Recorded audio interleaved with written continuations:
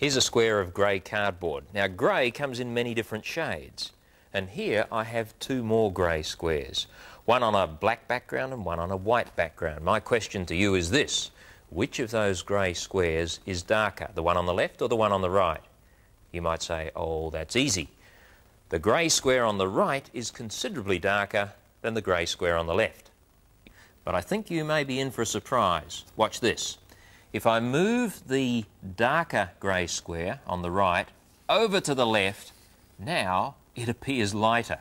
In fact, both grey squares were cut from the same piece of cardboard. They are identical, but it's the surrounding colour that affects what you see. The black makes you see a lighter grey. It's called a contrast effect.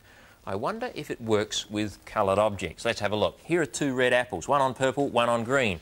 Which red looks brighter? You might say, oh, once again, the one on the right on the green looks much brighter. Oh no, they're the same red apple, cut from the same piece of cardboard. That's a colour contrast effect. And in fact, the colour of the leaves on a tree will depend on the colour of the sky behind. The colour in your face that somebody else sees will be affected by the colour of the walls in the room. And if you wear opal jewellery, the colours that you see in the opal will be determined by the colours of the surrounding clothes.